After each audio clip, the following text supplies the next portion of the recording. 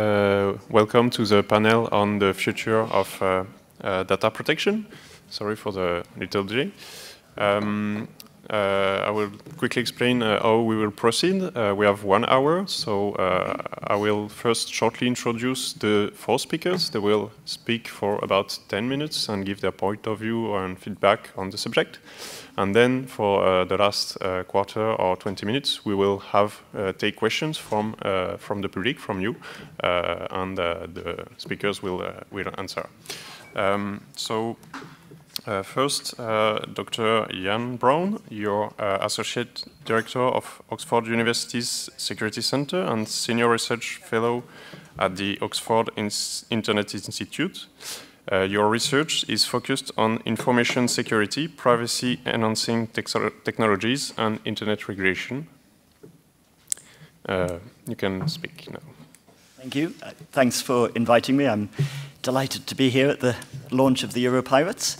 I'm going to briefly pick up on 3 policy areas mainly, although I'll link that to technology, about the near and medium-term future of data protection. Particularly with a European focus. So first of all, the very obvious thing to say, the progress of the data protection regulation. I think it was very positive that the European Parliament was able to come to a reasonably strong text that they agreed on in the Civil Liberties, Justice and Home Affairs Committee, and which the full Parliament just about 10 days ago, approved. So that's very good. I think there are 1 or 2 things in there, such as the policy around pseudonymous data that could maybe do with a bit more work, but I don't think we could have hoped for a great deal more from that text. Of course, the important issue then is persuading the Council of Ministers to move in agreeing the regulation. The problem, you might be aware, is not just the UK, holding things up in the Council of Ministers, but even, surprisingly, very pro-privacy countries like Germany, which in some ways would like to see stronger standards, especially in the public sector,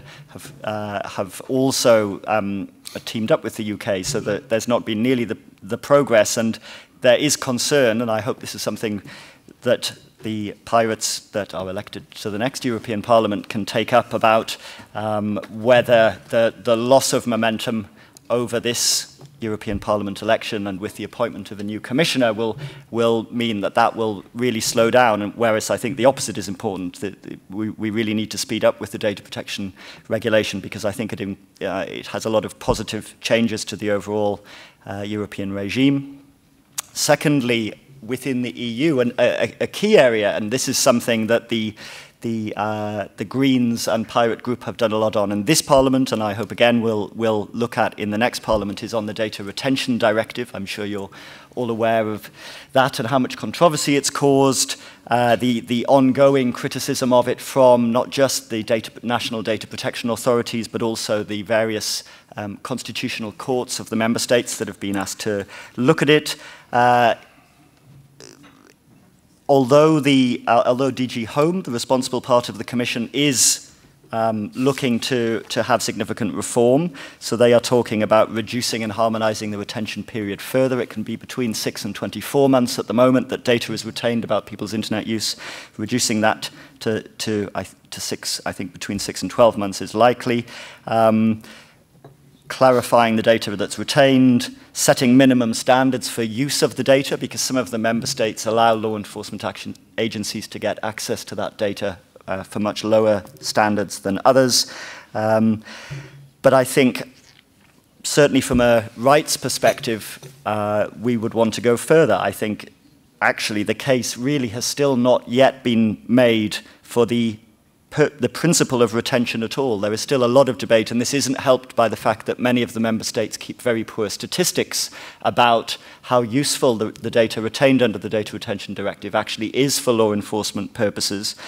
Certainly some of the constitutional courts, particularly the Romanian Constitutional Court, have said very strongly that data retention voids the whole principle of data protection. So I think that's something the next Parliament has to really push back against the member states in particular, I think it's the UK, Italy, and France that are very keen on the idea of data retention and say we need better evidence that it's really necessary before intruding on the privacy of all European internet users. Then thirdly, and I'll go into just a little bit more detail on this, the response of the EU, and in particular the European Parliament, to all of the Edward Snowden revelations. The Civil Liberties Committee, again, has done, I think, a very good review of these issues over the last 6 months. Their report was just endorsed by the full Parliament just 9 days ago, and they've made a number of suggestions. I'll pick up a few that I think are important, and I hope will persuade you that are issues that you should be thinking about, both at the national level in convincing the member states and in Brussels now and in the next Parliament to take this up again. First of all, and perhaps most important, is that the principles of privacy, data protection, the fundamental rights that are in the EU's Charter of Fundamental Rights, that are in the European Convention on Human Rights, do apply just as much to the activities of European intelligence agencies as they do to law enforcement agencies and to all other activities of government. When you have discussions with people from the intelligence world, you can see that they often would like to think that at the very least they should have a lot of leeway in complying with privacy rules. They just think about these things in a very different way, even to law enforcement agencies, which, although they're not perfect, are much more used to the idea of complying and working within a human rights framework. So I think that's very important. And there are some campaign groups around Europe that have taken cases in national courts and at the European Court of Human Rights, also to try and insist on that, particularly with regard to the UK.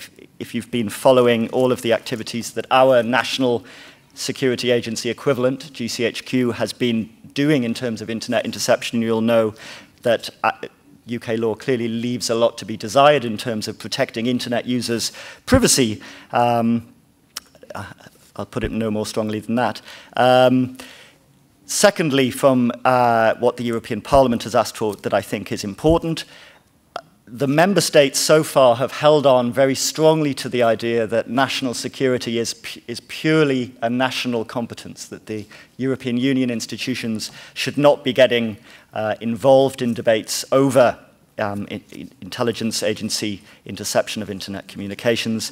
I think the Parliament's report quite rightly said, well, you can take that so far, but there are a lot of cross-border issues that can only really be dealt with at the EU level. One, of course, would be when it comes to the member states that are spying on each other's citizens. You can talk about protection at the national level of rights of citizens of those countries, although the European Convention on Human Rights should not be those rights are not limited to nationals of countries in practice.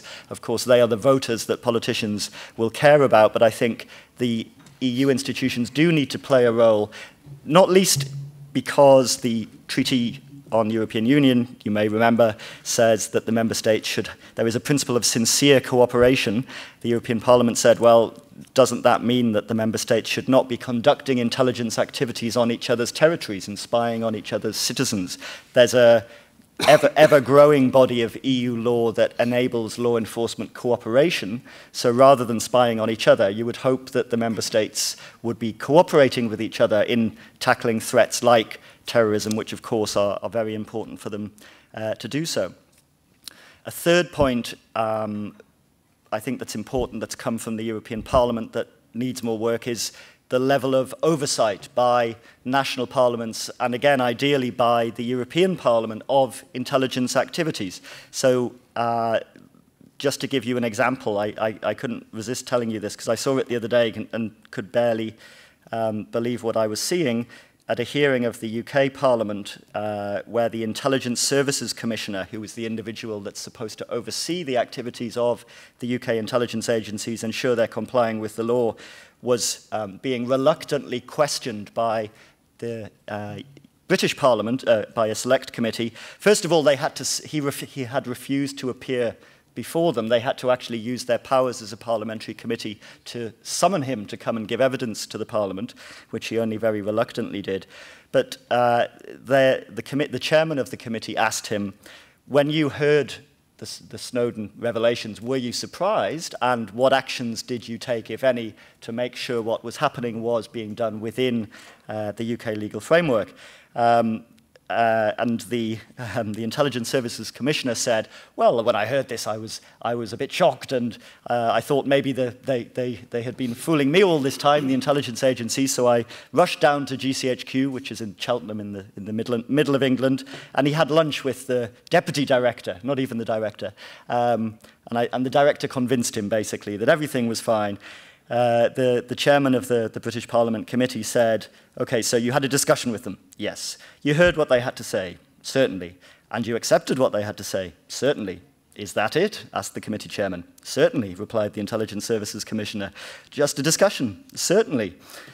That was it. That was the extent of the oversight that was going on from the Intelligence Services Commissioner, who, by the way, only works about 120 days a year, he told the Parliamentary Committee. He's not even full-time. He has a secretary, and that's it. The committee asked him if he thought he needed more resources to oversee this £1 billion a year, roughly, intelligence agency GCHQ, plus other intelligence agencies also in the UK, and he said no. He was very happy that as a former senior judge, he would go and talk to people at GCHQ and the other agencies, and he trusted them. He thought they had a good ethos, he said, which I think clearly is not what you would hope, the level of oversight that you would hope for from a national official like that. So I think that's something the European Parliament was right to highlight that needs a lot more work, and something that I would imagine a lot of you would be interested in, would agree with, and might even in the longer term be able to help with, which is the technical expertise that intelligence agency oversight bodies need if they're going to have any idea what people like GCHQ and the NSA are doing. The technology that is being deployed is really something that most of the people on parliamentary select committees and intelligence oversight agencies are not very familiar with. So look at ways that you might get involved in responding to parliamentary consultations, on perhaps giving evidence to parliamentary committees when they ask for it about the technical side of this. I saw someone say last week, and I thought this was a very apt comment, in the US, if you have been following the angry debate between the Senate Select Committee on Intelligence and the CIA over the fact that they're both accusing each other of having wrongfully denied or accessed classified documents to the level where they're getting the Department of Justice. They're both trying to persuade the Department of Justice to prosecute the other side, and the chairwoman of that committee, Dianne Feinstein, who's generally a very firm supporter of the US intelligence agencies, gave this tremendously angry speech in the Senate last week saying, this is a constitutional crisis, essentially, that the Congressional Committee, supposedly overseeing the CIA, supposedly trying to prevent very serious criminal activity, like the torturing of people that are being interrogated by the CIA, as seems to have happened, are now being in turn spied on by the CIA itself, the CIA even trying to prosecute Senate committee staff. So if the Senate can't oversee the CIA and torture, which is something which is pretty straightforward and recognizable as a breach of international law, and most senators could understand, how on earth can they oversee the National Security Agency? And then my very final point linked to that, again, something I imagine you would all be very interested in, that the European Parliament has highlighted, is that European IT capability clearly needs to be improved. And they said, as much as possible, it should be based on open standards and open source software and, if possible, hardware, making the whole supply chain from processor design to application layer transparent and reviewable. So again, I think that's something that's a very positive idea that can be pushed further on the political level, but also on the technology level. So people that are technologists, programmers, researchers in universities and in companies can look at how they can contribute towards making that happen, and also in developing tools that anyone can use, whether that's European governments, European companies and individuals, or people in other areas of the world, to verify the security properties of software. Because as Jacob Appelbaum was just saying in the previous session, if you don't have encryption, if you don't have secure software, if you don't try and avoid all of the possibilities for exploitation and malware that we know that the NSA has been spending a lot of money exploiting, then you're going to have a great difficulty in practice protecting Europeans' privacy and data. Thanks. Thank you. I will now give the parole to Thomas Zerdick. You're an attorney and published author. You're specialized in laws about European Union, IT, and data protection. After holding positions at the DG for Internal Markets and the DG for Enlargement, you are currently in Policy Officer in the Personal Data Protection Unit at the European Commission's Directorate General for Justice. Thank you. I'm also the head of sector in DG Justice for the data protection reform, and that's why I'm grateful to be here and grateful to fill you a bit in and update you on the point of view of the European Commission. Because as you know, it's not only the European Parliament who is very active at the moment at shaping the future of data protection, it's also the European Commission. Let's be clear, for us, mass surveillance of electronic communications of individuals and of businesses is unacceptable. And the European Commission has and is active within 5 areas where we're trying to make things right and where we're trying to shape the future of data protection. Ian has already mentioned, of course, the major thing, which is the data protection reform.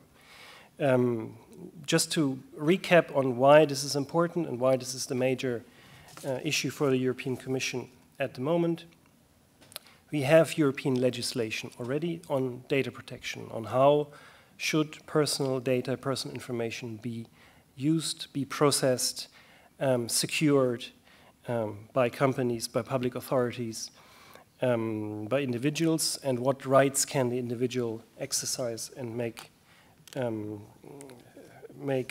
apply. Since 2009, we are in the process of updating those rules. In 2012, the European Commission has made 2 proposals in that respect. What we call the package approach, we have proposed a general data protection regulation, which is supposed to be the future rules for data protection in the European Union. And we've also proposed a directive for data protection rules for law enforcement, for essentially police and criminal justice authorities in the Union. All of these proposals, as the current rules already, also have rules on how to deal with international transfers. So what happens when personal data is accessed by people abroad or sent to other countries. We've also heard that there has been another milestone recently, namely the positioning of the European Parliament in its first reading.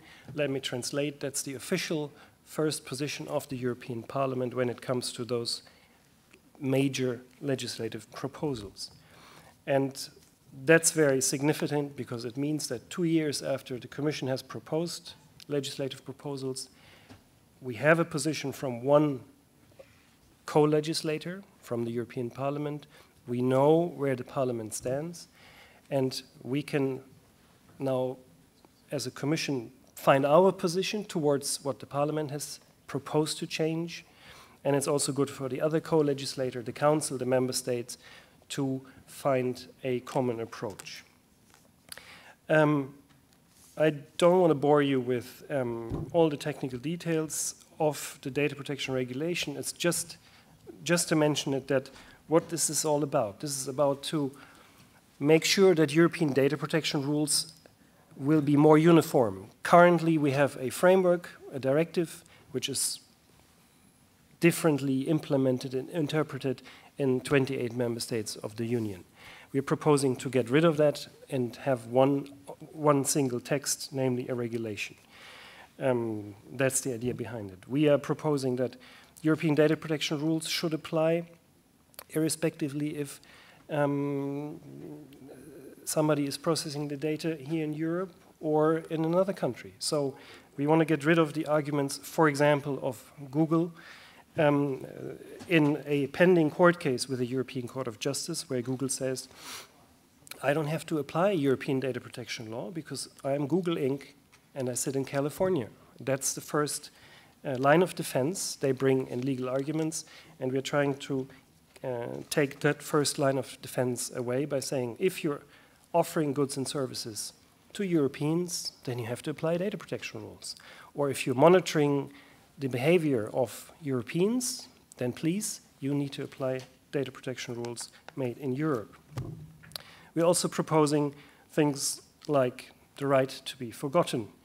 We are advocating a right to data portability, that you can transfer your data from one service provider to another. We strongly advocate data protection by design, data protection by default, data breach notifications. Those are just some of the issues which we are putting in for the first time into European laws for data protection. And we hope that once we have those, they will also be stronger enforced. How do we do this? We're also proposing to have supervisory authorities, national data protection supervisory authorities, which do not, as they currently do, have a different view from member state to member state. My neighbor on the right will know what I'm talking about. 28 member states at the moment makes 28 different interpretations of the law and 28 different cultures how to apply the law. This cannot be, because we are faced with things which are by nature global or pan-European. So it doesn't make sense to have, for example, the Czech supervisory authority take a decision which goes against a decision on the same topic from the German supervisory authority. Increased enforcement also means heavy fines. We are proposing for companies who violate these new rules to have 2% of the annual worldwide turnover to be fined. Something, by the way, which the European Parliament has liked very much and actually proposed to increase that to 5% of the annual worldwide turnover of a company. Last but not least, the package approach. I said a directive for police and criminal justice authorities. This is necessary because the current legal framework in the European Union does not cover national or purely domestic processing of personal data by police forces. So we're proposing to cover everything they do so that we have a coherent framework. Quick outlook on the timetable. Ian already mentioned there is some resistance, not in the Parliament anymore, we have the position, but there is some resistance from member states to go ahead. At the same time, we see now a movement. The European Parliament's position is on the table. There's been 2 years discussion, so we are quite optimistic that we might get a good text by the end of this year. And just a small correction, Germany is blocking not because they want higher standards for the public sector. No, Germany doesn't want higher standards for the public sector. Germany doesn't want standards set by the EU for the public sector, and that's why they don't want a regulation. They prefer a directive on this, which is not really understandable, given that personal data are both in the public sector, in the private sector. The current rules already apply in both sectors. We see no need for differentiation. And when you look at the higher standards in Germany, these fit perfectly within the scope of the proposed regulation. We have 4 other things which we're very busy with at the moment. You will heard about the safe harbor. We have problems with our current safe harbor framework, where European companies are authorized to transfer personal data to companies in the US who have subscribed to the safe harbor principles, because there is a national security exemption clause, and we have grave concerns that in the light of the Edward Snowden's revelations, obviously, this national security exemption clause can be misused. We have proposed changes to be implemented by this year in summer, to be implemented by the US counterparts. We'll see what we get out of that. We're also negotiating at the moment a data protection standards agreement between the European Union and the United States for police and law enforcement. Our aim there is to establish general principles for data protection, to make it clear that data protection is a fundamental right, that it also applies in police and law enforcement work, and that there shouldn't be any distinction or any discrimination between nationality or residence, which is currently which is currently happening, and that if there is an issue, that Europeans have judicial redress in the United States as well. There are other fora which are equally important on the international level. It's not only the US, it's also at the level of the Council of Europe, where, as you might know, another important legal instrument, a convention on data protection, is also being revised, and we're trying to make it as modern as possible and to be in line with what we're proposing in the European Union. I think I'll stop it here. This has been a tour de force over what we in the Commission do in our unit on data protection. 15 people divided in 3 sectors. And I'm happy to answer any questions you might have. Thank you.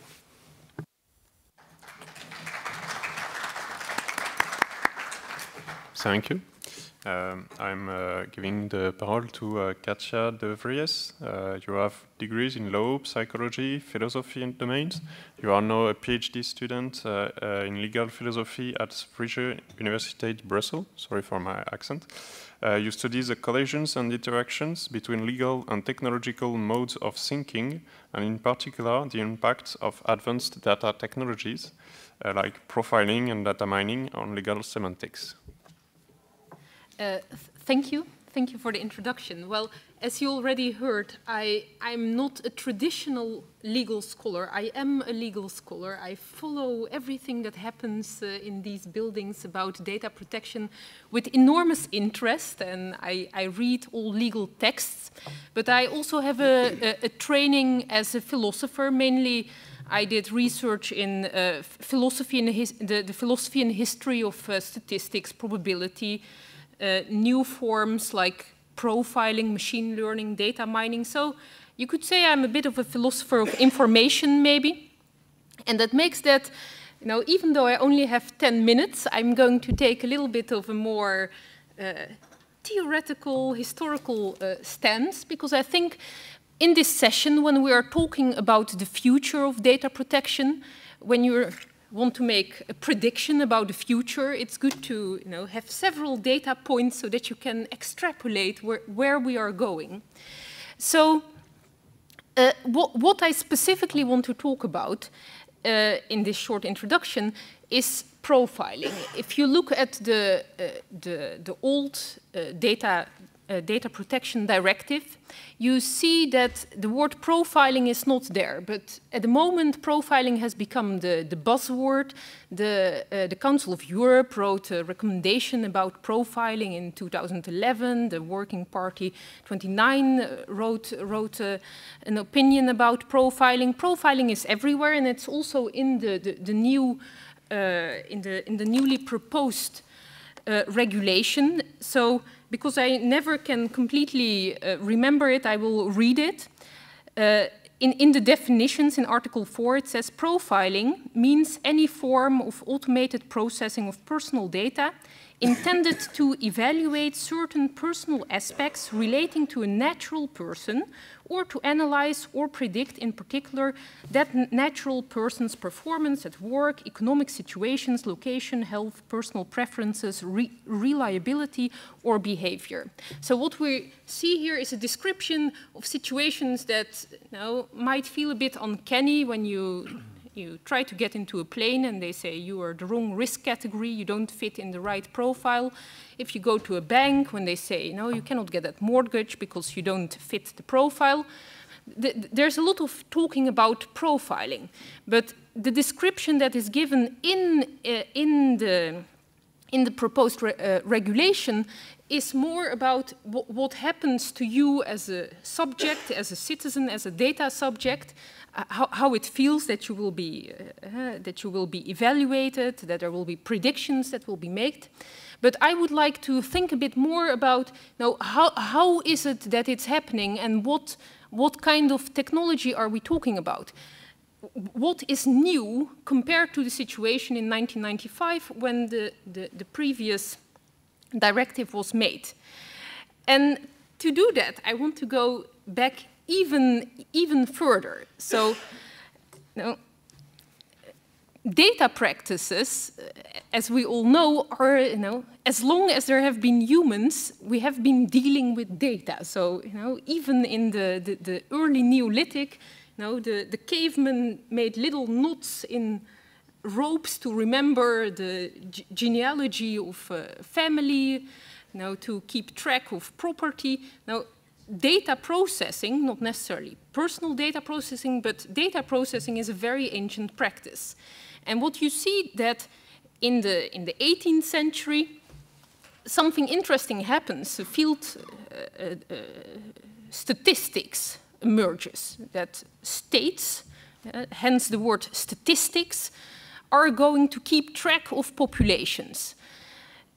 And this is also, it contributes to the building of the nation state that, the Belgian state in the 19th century says we have 20,000 fertile women, and France says, but we have 30,000 fertile women. It becomes part of identity building, and it changes the relation of the state to the population. The ruler is not just interested in land, but actually thinks, I have this population and they are like my flock, and I have to keep them safe and get more fertile women, get more conscriptable men that can go and fight for me. This becomes, it changes the relationship of the state to the citizens.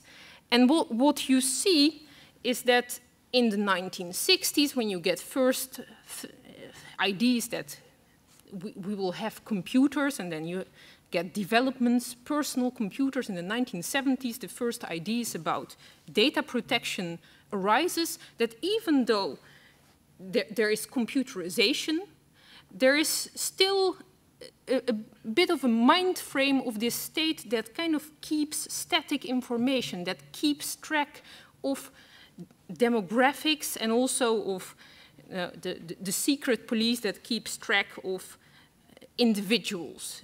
John Doe has done this. John Doe attends trade union sessions. Maybe we should keep track of him.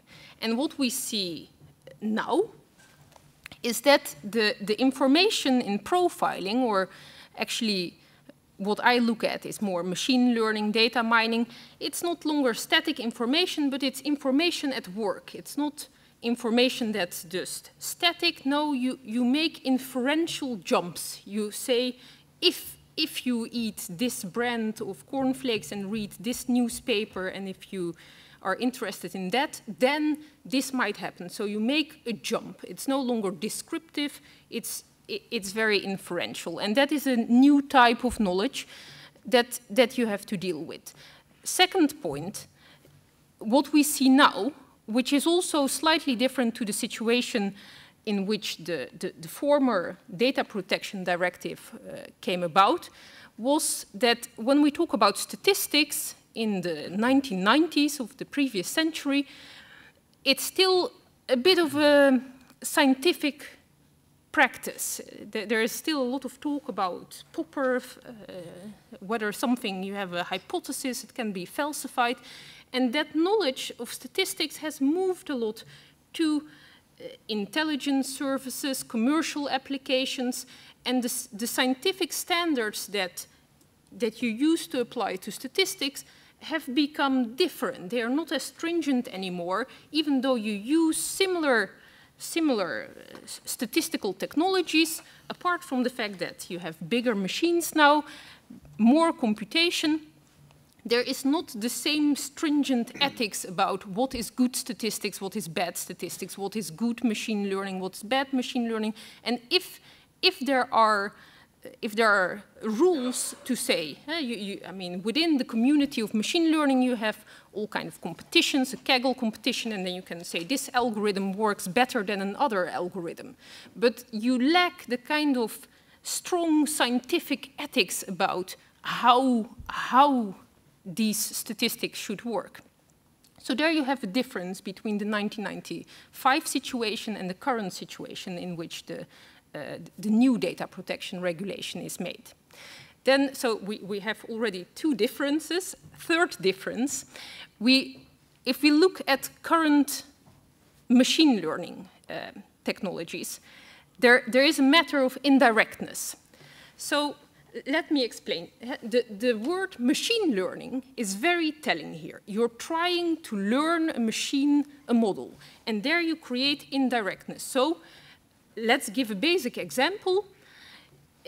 If I have a computer, I can say a terrorist is somebody who comes from country X, is going to these bookshops, is attending these chat boxes on the internet. Then I create a top-down model. I tell the computer, I give a top-down instruction about how a terrorist look like. Or if I am a bank, I can give a top-down instruction to a machine about how a good customer should look or not.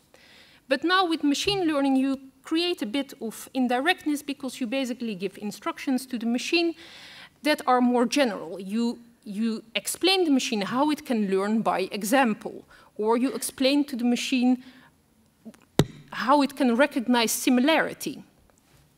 And we all know. So let's give an example. If you have a small child and you're trying to teach the child what a dog is by example, and you tell the child, that's a dog, that's a dog, that's a dog, and then suddenly the child points at a horse and says dog, then something went wrong because you're teaching by example. You haven't just implanted the rule in the head of the child. No, you have been trying to teach by example, and there surprising things can happen.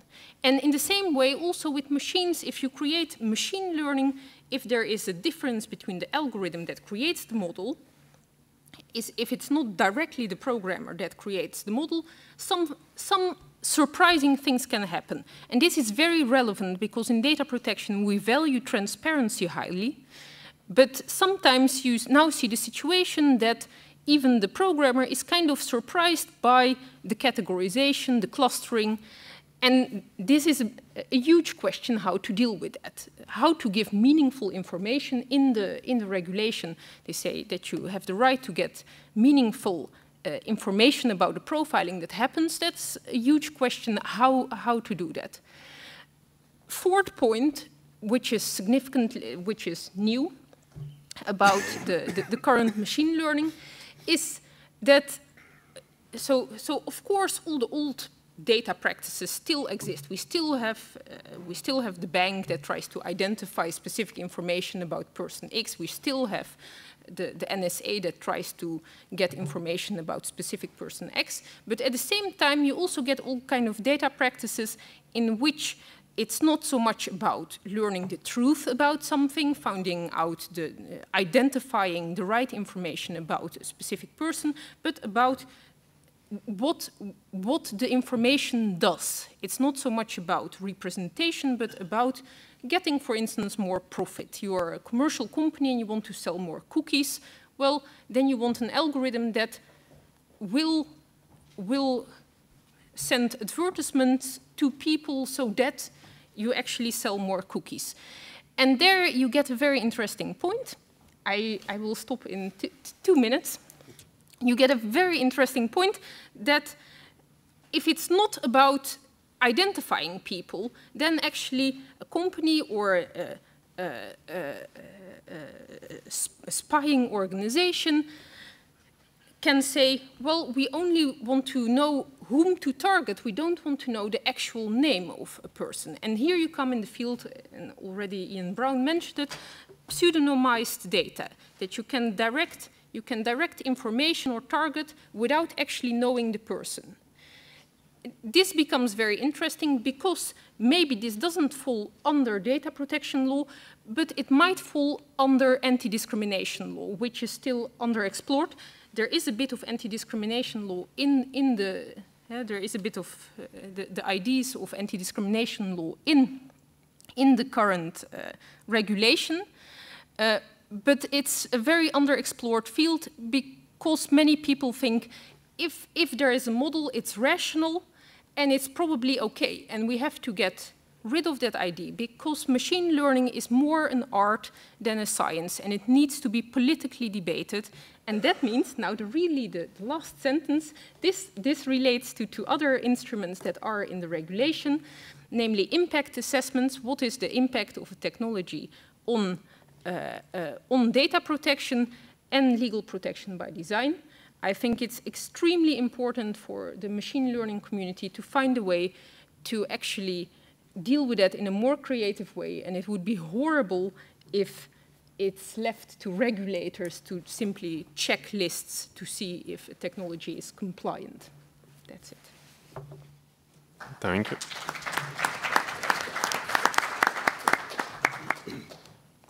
And so finally, I will introduce Jan Vobořil. You are a lawyer and executive director of the Iuridicum Remedium. It's a Prague-based NGO focused mostly on the issues of the relations of human rights with new technologies. And apart from seeking protection of privacy, managing strategical litigation, and promoting new legislative proposals, you organized the Big Brother Awards, Czech Republic. So thank you for introduction. I would like to talk first of all about Iuridicum Remedium, about our activities and achievements, and then I will pay my attention to the topic what is maybe a little bit in shade of the scandals with NSA or surveillance of communication, and it is DNA databases, DNA analysis. So Iuridicum Remedium, it's an NGO from the Czech Republic. It was founded in 2001. Our field of interest is human rights in connection with new technologies, especially digital rights or right to privacy. But we also promote, for example, Creative Commons licenses in the Czech Republic. We are a member of European Digital Rights. I don't know if you know what is EDRI. It is umbrella association for 35 NGOs, digital rights NGOs from the European countries. Our activities can I divide it into two groups. The first group is a watchdog activity. We monitor a lot of risks for privacy, for example, new CCTV systems in Czech towns, or chip cards in public transportation, or new governmental databases. We cooperate with media. We give expert opinion for media. The second group is long-term campaigns. And it is, if we have really some most important topic, then we will create this long-term campaign. This campaign included activities such as some expert opinion, comments of legislation drafts, or also political lobbying, various meetings with politics officers, and so on. Maybe the biggest achievements in last years or previous years was our successful constitutional complaint against data retention legislation in the Czech Republic. 3 years ago, we prepared the constitutional complaint proposal and found 55 supporters among members of parliament. And they submitted the complaint, and Czech Constitutional Court accepted all of our points of our complaint, and and cancelled completely the Czech legislation for data retention. I believe it had an impact on European level, not only on national level. What I would like to talking about now, it is the problems of DNA, because it is our current big activities of us. I believe that this topic is a little bit underestimated. It is really in the shade of surveillance of cyberspace. But for example, in the Czech Republic, it is really a wrong situation, because there is no specific legislation for this topic, for the DNA issues. Not only for private sector, but also for criminal investigation. If you want to make some DNA analysis, you need no certification, no education. You can start tomorrow with this analysis. And I believe that it is a problem that the number of comparative studies about DNA is rising, and it means that a lot of information you can investigate about subject. Also, you have only his or her DNA sample or profile. About 1 year ago, I read about one research of Israel and United States researchers. They had a sample of Y chromosomes by 900 American men, only this Y chromosome, and some comparative studies, and they were able to identify their family names in 12% of these men. So it means that it is not still that in DNA sample you can find only information about your prediction to any serious diseases or behavior or your character, but you can find there also information about your identity, about your family name. It is not good news, in my opinion. In November last year, we started a campaign against the archivation of the blood samples of newborn babies in the Czech Republic. I don't know if you did ever heard about the newborn baby screening. I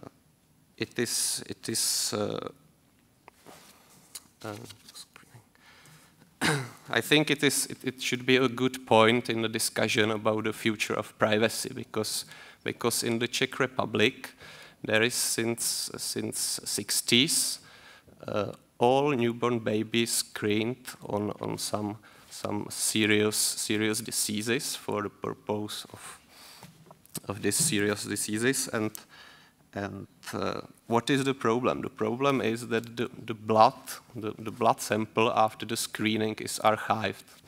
Now it is archived since 1980 in the Czech Republic, and now it is the archive is more than 3 million of blood samples of newborn babies. So I think it is not mistake to say that you have a complete DNA database, complete database of DNA samples of all populations since 1980. I think it is not only in the Czech Republic. I know it is also in Slovakia and maybe also in other European countries. So the point is that dangers will come not only in connection with our current activities or information or about our future activity on internet, for example, but we must also pay attention to the information in some very old archives which were collected many years ago, and the dangers of this information will increase with the new possibilities of DNA analysis. Thank you for your attention. Thank you. So we will take question from the audience. How many question do we have? Okay, so maybe we can process with the 2 questions. You can take the microphone, then you, and we will answer the 2 questions afterwards. It's about the DG Justice with Thomas, which we met some years ago. Thomas, why don't your Justice Department, which is 15 persons, of course, shows their seriousity of the European institutions about the internet justice? Why don't you promote the servers to be inside the European lands, wherever they are, instead of negotiating with Google somewhere in Hawaii or no, I don't know where. Also, how about your department with the citizens' communication? Is still in the same situation as it was 3 years ago? Thank you very much. All right, thank you very much. My name is Jacob Dexa. I'm one of the few non-pirates here, I guess. One of the main problems I've seen with data protection is awareness from the public about what your data may tell about you and what kind of data we actually give away from ourselves. I know that the proposal aims to deal with some of these concerns, but it doesn't really feel sufficient. It doesn't feel like this would help the information overflow when it comes to our personal data. So I would like some comments on how to better deal with that problem.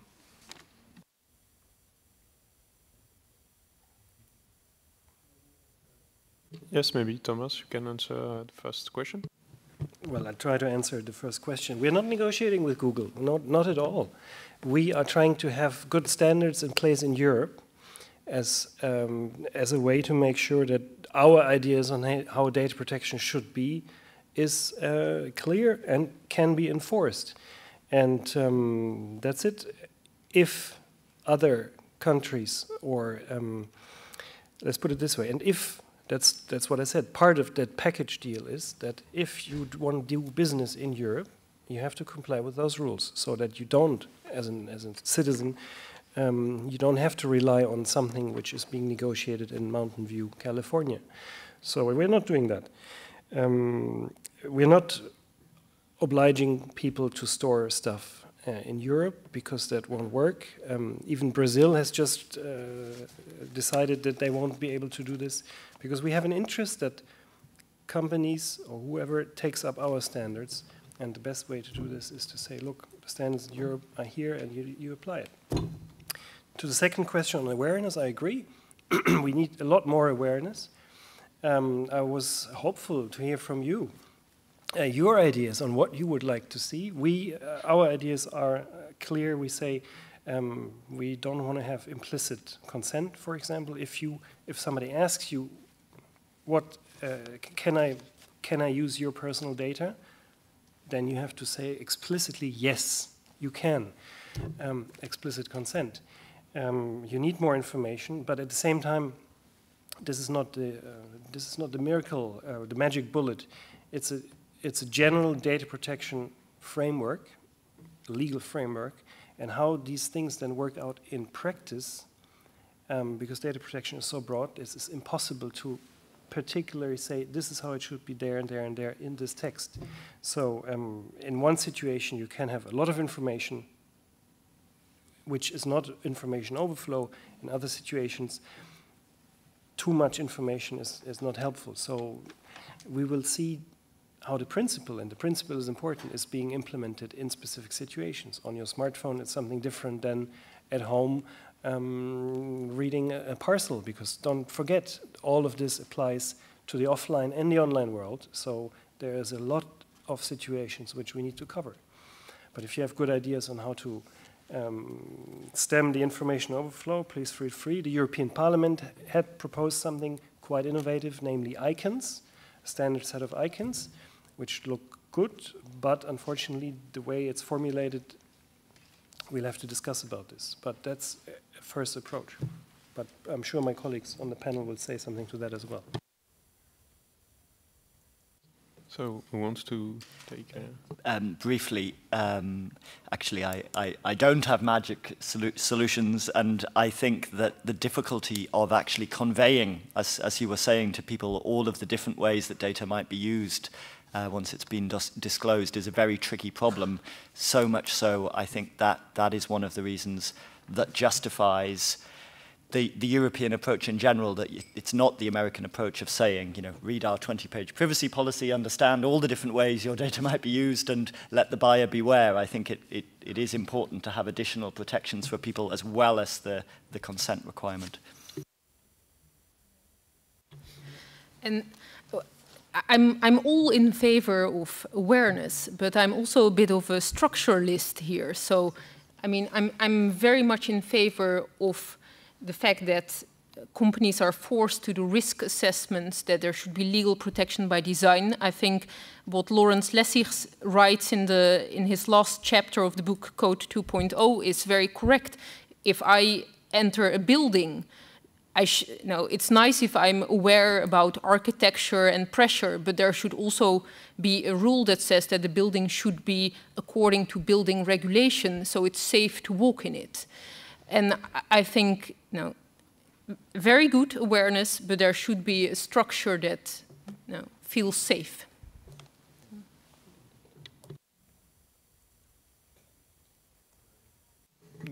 Do you want to speak? No? Does somebody have a question, maybe? Yes, I see two persons. Maybe you can ask first question and then a second question. My question would be to Mr. Zerdick, but also to anyone else who likes to answer it, about the new data protection regulation. How will it affect video surveillance in public spaces or even private spaces? In Germany, there are specialized rules about that, and as far as I know, there are no specialized rules in the data protection regulation, and I know that there are a lot less strict rules in other EU countries, like, for example, Great Britain, about video surveillance. So maybe you could say something about that for me. I'm coming back to the awareness point you mentioned, because the colleague from the Czech Republic said, well, you have this whole, basically putting everyone that gets born in the country into a big database. So, and what about the awareness in this case? I mean, is it a discussion in the country, or does it just happen and nobody cares?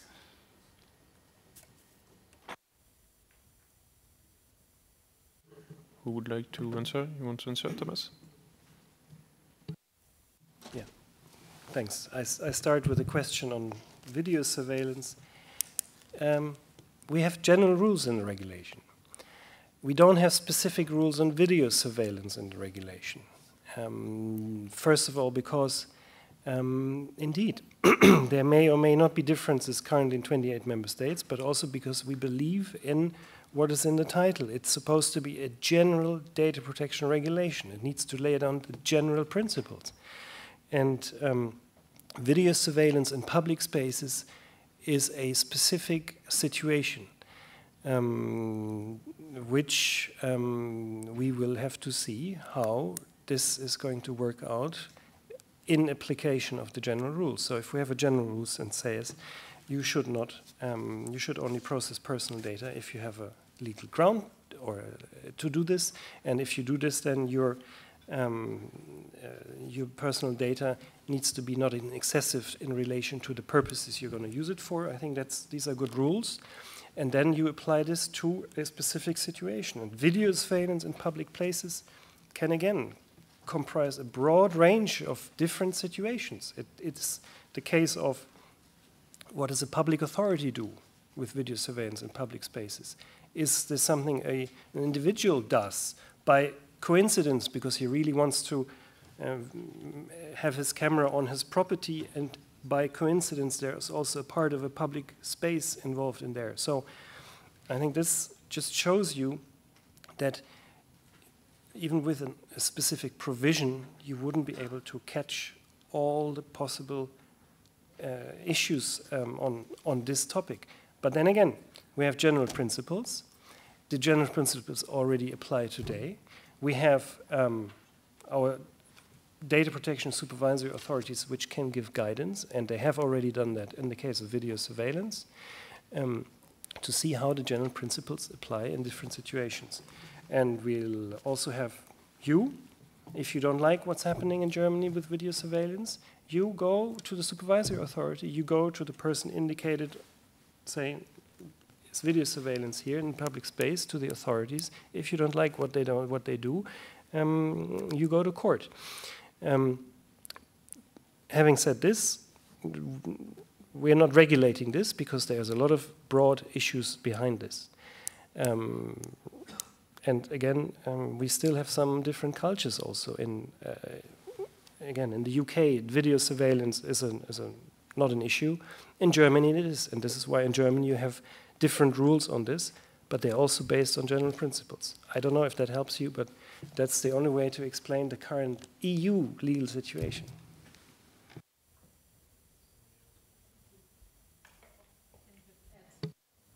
I can just quickly add, next to the EU, there is also the court in Strasbourg, and they say lots of interesting things about video surveillance in public spaces. That you have the Peck case, the guy who tried to kill himself in a public space. So I think there can be unifying force going out from Strasbourg as well, next to the general data protection regulation.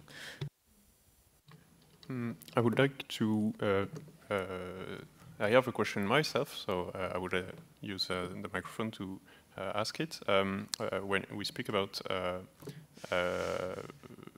video surveillance and public spaces, but it has been revealed recently that the British Secret Services were spying the private webcam conversations of some people, just watching at photos of every 5 minutes of all the conversations on some webcam chat services.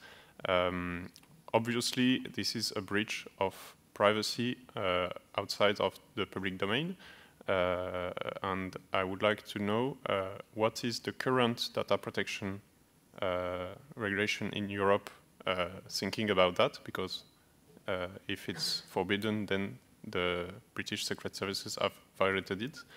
And if it is not clearly forbidden, will the upcoming reform of data protection prevent that? And will it be possible to sanction it at the European level?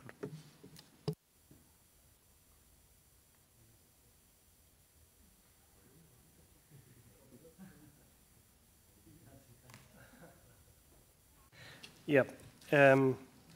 Well, what the Brits are doing there is just intercepting digits, bits, and bytes, as everything on the internet. So there's no distinction between, no particular reason why we should try to make a distinction between, oh, it's from a webcam, or it's just an email. It's the same thing. That's what they're intercepting. The regulation I'm working with, will have an indirect effect on this only, because obviously, Ian has mentioned this, there is no EU competence as such for national security issues. Member states say and define themselves what is national security, but and we have the borderline where of course we can say we don't agree and the rules should be like this, and this is that part. What I'm working on is on the regulation. We say personal data should be protected. That's how it should be done. And of course, if they can be lawfully accessed in certain instances, but those accesses, those instances, need to be very carefully and exceptionally and strictly defined. This is where the jurisprudence from the European Court of Human Rights comes in, and also the European Court in Luxembourg. So we're working on the general framework. These issues should be exceptional. They shouldn't be mass surveillance, and this is why I said for the Commission, mass surveillance is unacceptable. Surveillance should be limited, necessary. But again, for this we have a good framework, the European Convention of Human Rights. We have plenty of jurisprudence on this.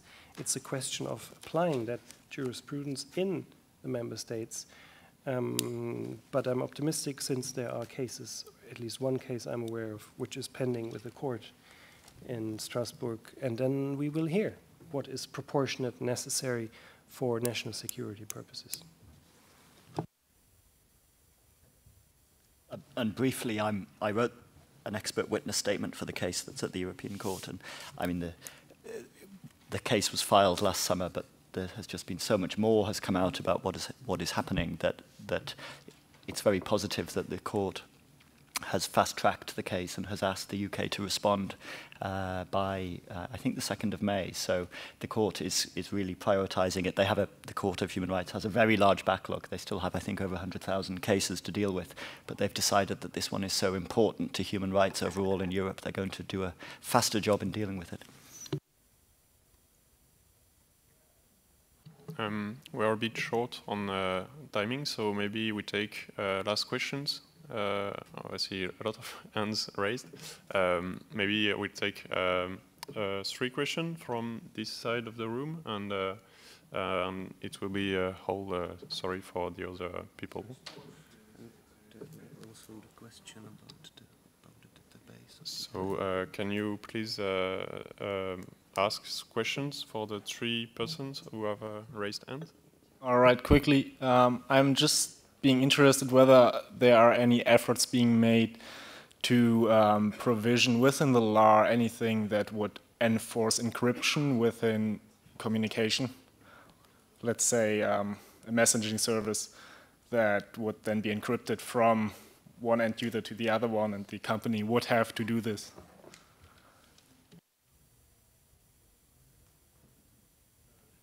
Yes, maybe please ask all the questions, and then we will have a final speech.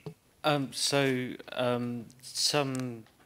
data protection authorities at the moment do a lot more work than others. I'm thinking specifically all of the multinationals that are set up in Ireland for tax purposes. Also, that's shifting all of the burden onto the Irish Data Protection Authority, which has a tiny office next to a supermarket and has hardly any staff.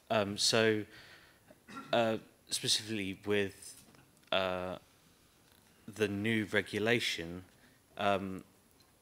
how is the enforcement going to work? Is it still going to be all lumped on this one authority where the company is based, or will it now be where the citizens are?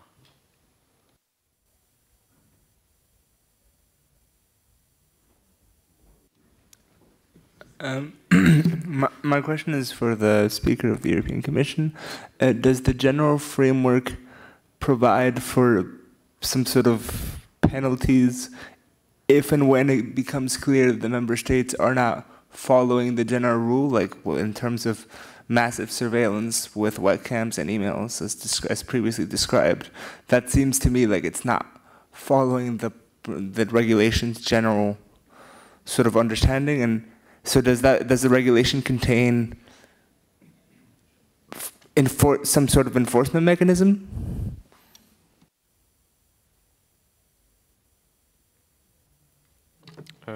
Yes, if you can answer, and every one of you can take the parole for last time, if it's okay for you. Thank you. Okay, I'll start. First, the question on encryption and enforcing encryption between communications. No, we're not saying that. But we're saying, because we want to be technologically neutral in that sense. But we're saying you must have state-of-the-art data security measures in place. You should have privacy by design, privacy by default. But we want to leave it in the legal text up to whoever is processing personal data. So we're not saying you should encrypt. We're saying it must be state-of-the-art, and confidentiality of communications must be ensured. So we're hoping, obviously, that encryption is something which will be used, because that's a way to ensure some data security. But it's not the only way. So we're not saying only encryption works. On the Irish TPA, what we're trying to do is twofold. We're, first of all, trying to harmonize the powers and the resources of those supervisory authorities. Because of course, if you have a lot of things to do and you have 3 persons in the office next to the supermarket, that seems to be a bit out of touch with reality. So we're saying you need to have the adequate resources to deal with what you need to do. You need to be independent, and what you can do should be the same all over in Europe, because some of the supervisory authorities can't even fine companies. They can just go to court or have a press release. That's also ridiculous. So, and what we're saying effectively is, if you are competent as a supervisory authority, for example, the one in Ireland, because the company has its main headquarters there, that's okay. You should have the last say on anything to do with data protection. But the moment your decision would impact on other member states or on other citizens from other member states, you must go and talk to your colleagues in the other member states so that you find the common, if you want, a common decision of those relevant concerned supervisory authorities. So in order to get a European response to a European question, if you want. If you complain as a citizen to your DPA, you can do that. We say, of course, you must be able to do this. This is the job of supervisory authorities, to hear complaints from their citizens.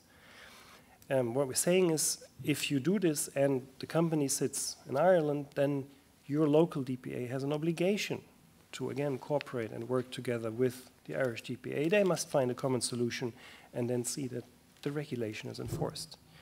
Which brings me to the last point, enforcement against member states. Yes, we have stronger enforcement in the regulation, but that's the enforcement against controllers, so everybody who processes the personal data. When we find that a member state does not comply with the rules, we as the Commission, we have institutional powers to go against the member state. For this mass surveillance in the national security field, that is going to be more difficult. As I said before, we don't have direct competence for looking at what member states do. We have the competence to make sure that whatever member states do doesn't harm, doesn't infringe the European Union's treaties and norms. And there we're looking at. So we're looking at, you see, and we're looking at that mass surveillance doesn't hamper the trust we need, etc. So yes, we have, and we make use of our powers. But for the rest, I think it's safer to rely then also on Strasbourg and on the European Court of Human Rights. That's the forum for the direct core national security competence.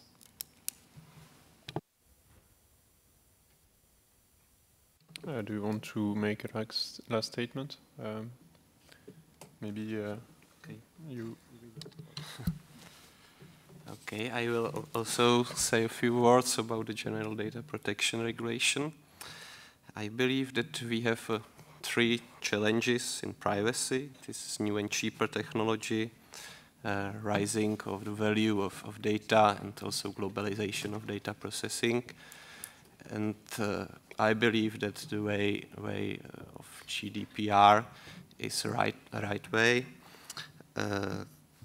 It brings more freedom to individuals to decide about their information, but of course it will be big challenge for national DPAs to enforce in practice, because one thing it is what is written on paper, and other thing what is in reality.